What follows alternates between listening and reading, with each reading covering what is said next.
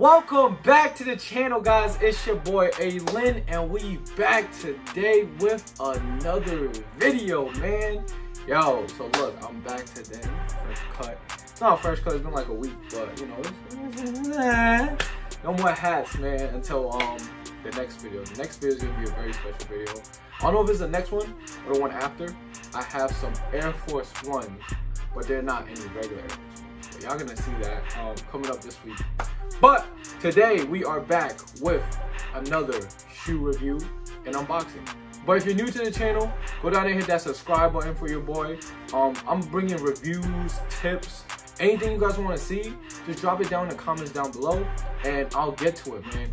I personally get a lot of sneakers, so almost every release that comes out, I get my hands on, and then I'm just gonna keep bringing these reviews to y'all because, you know, I'm just gonna let you guys know if I mess with the shoe or not, like how's the quality. I like to give a little bit of background, sizing, everything. So without further ado, let's hop into today's unboxing. Boom! So today, as you can see, we have an Adidas box. You can see by the logo. And it's a big box, man, it's a big box. This got here, I think, last week. And I just haven't had time to film the review. So here I am today, bringing it to you guys. I just cleared up my camera. Now it has memory. So, I mean, I'm talking too much, getting you guys off track. But this shoe right here first came out in All-Star Weekend. All-Star Weekend in Chicago, where Kanye is from. He dropped the Quantum. You know what I'm saying? It was the Adidas basketball Yeezy shoe. So when this shoe first surfaced, right? When this shoe first surfaced, let's just open the box first and then I'll get into it. Boom, as you can see, Quantum. So bang. And we always toss the box back there. Ding. Alright, man, here we are. This way? This way? Yeah, this way. Quantum, Adidas, size 9. Yeezy Quantums. Alright, so this is the Barium, I think. Barium colorway. It's I guess like a mineral, because I guess that's all Yeezys are named after, right? They have the sulfur, the clay. I mean, that's not really mineral. But yeah, man. These came out. We first saw them All-Star Weekend of, you know, Chicago 2020, and they released alongside the Fear of Gods. So the background of this shoe is that Yeezy drove a truck around, well, not Yeezy, but the Yeezy brand drove a truck around with the Quantums in, you know, in the truck, and they was like, give me your Fear of Gods and I'll give you these Quantums. And at first, you know, when I saw these, I was like, damn, they're actually kind of cool, you feel me? Because Yeezy hasn't released like a mid-top to high-top Yeezy since the 750s, and you know, they did it with these. So that was just the background of the first surfacing of this shoe. Now let's hop into how release day went. So release day, I believe these released on Yeezy supply the like couple days before, and I wasn't able to get my hands on them. And then a couple of days later, it was on Adidas. I think it was on a Friday. Adidas had done the launch. You know, Adidas, the splash page. If you guys want to see me or need any hints or tips on copping sneakers, just let me know. I could make a video on helping you guys out on any particular release. Just let me know, and you know, I'll get that out to you guys.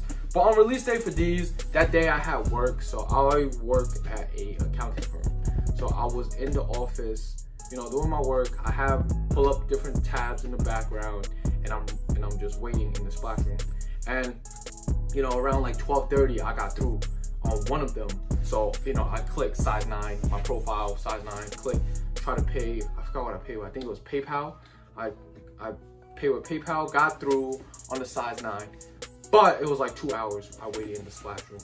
But you know, I kept getting through on my other browsers. Like, you know, I run Chrome, Mozilla Firefox, and Internet Explorer. So I got through on the other ones, right? But my boss was like, yo, Andy, go pick up the food, man. I don't want any cold fried calamari. So I'm like, damn. So I'm like, all right, give me a second. I'm typing in information, payment decline, payment decline, payment decline. So after getting payment decline after payment decline, I was like, you know what? Fuck this. I'm gonna go get my fried calamari. So, you know, I go across the street, pizzeria, come back, right? I come back, drop the food off, and I run to the computer. I'm like, all right, let me see. And there was still like a couple of sizes left, but my dumb ass, I was greedy and I went to after size 12 instead of size like smaller sizes, because size 12 is like super limited. And you know, I didn't ended up getting multiple pairs, but you know, I got the size 9. I honestly don't know if this is a personal pair or am I going to like, you know, sell it. I think the market is going for right now around $400 to $500, and you know, it's not doing too bad. The retail on these was $250. So after tax, it came to $270-ish. But I mean, that's enough talking. I already talked about the background, release day. Now let's get into the detail and unboxing of the shoe, man. So let's just open it. You know how you use that slide. Pink. Pink. Ooh. Okay, these are looking pretty sweet, man. Looking pretty sweet. So you know, I'm gonna bring y'all to the B-roll now.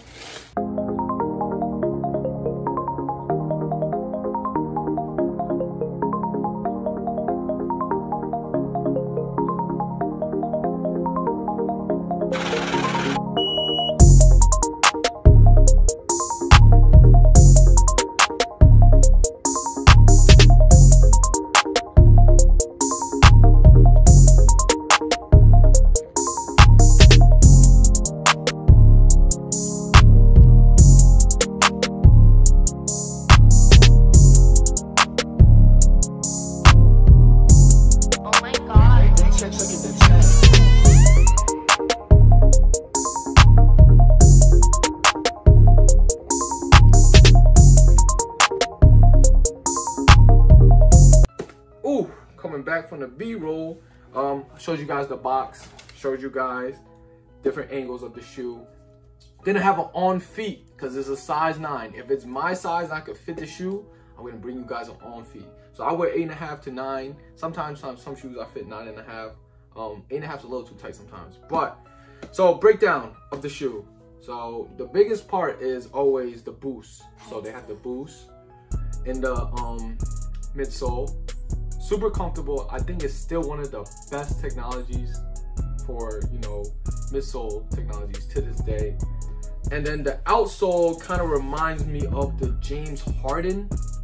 I don't know if you guys ever played in James Harden's, but it reminds me of the Hardens with the herringbone track pattern. It's like herringbone, but it's like something added to it. But it also reminds me of the whatchamacallit, what are those called? The ALins. Are those the ALins? The 380s? Yeah, the 380s, the ALins, that midsole. Then they have the suede on the toe box. I guess that's for comfortability if you're playing basketball, but I guess this one is the lifestyle one. And then they just have some type of, I guess this is like plastic right here with a knitted, I don't know what you call it, like, yeah, it's knitted. Shit, I forgot what I'm blanking out. Upper of the shoe. Yeah, come on, Andy. So with a knitted upper, and it's backed by like plastic around the area. The heel counter, it's another. I mess with the gray, right? The dark gray, and then the silver. That looks nice contrast. And then the black up top is kind of like a. I think that is a mesh. And then same thing with the tongue. The biggest part about these, they remind me of the 700 V3s with this lacing pattern right here. And it's pretty unique, man. It's pretty unique, to say the least. Show you guys the other shoe as well. You know what I'm saying? Let you guys know if there's any fuck ups. I don't think so. But yeah, man, that's the breakdown of the shoe. Mesh on the inside and the heel and around the ankle collar. Then they have a knit upper followed by a suede toe box, boost midsole, outsole, eggnog outsole. But yeah, man, So let me know what you guys think about this shoe. And for the final verdict, will I be keeping these or, you know, selling them? And how do I feel? I do feel like this shoe right here is very quality compared to the other Yeezys that have been coming out. $250 price range is not bad. So those are my final thoughts. Good quality. Fit on these, I had tried them on. It's a little narrow, but you know, you could go true to size on these, I believe. Like I said, I'm an 8.5, 9, so these fit pretty good. A little bit of space, but I like my shoes a little bit of space. So if you do, but it's pretty narrow up top. But if you have narrow feet and you know, you want to go down half size, you can do that. But I recommend going true to size, and as you know, it's pretty narrow up top. But yeah, man. So final verdicts, like I said, quality is great. You know, I think it's a good concept. Unfortunately, it's not the gray pair. I think the gray colorway was a lot better, the OG colorway. But these are very calm. Personally, I wouldn't be rocking them, so I'll just have them sitting on ice. I don't know. Then I'll just be like looking at them like, should I wear them? Should I not? But you know, I'm not a huge Yeezy person anymore. But I do see these doing pretty well because they look like the mid-top to high-top V3s of the 700s. So, man, yeah, without further ado, that's the end of this video. Comment down below you guys' thoughts and let me know what you guys think about this shoe, man. And if anybody's a size 9 and wants them, feel free to DM me. My Instagram is down below along with my sneaker page. So just feel free to DM me and, you know, maybe we could work something out. If not, they'll just be sitting in the back with all my other shoes. But yeah, man, that's the end of this video. Thank you guys for watching. Comment down below what else you guys want to see. And make sure you stay safe and stay swaggy.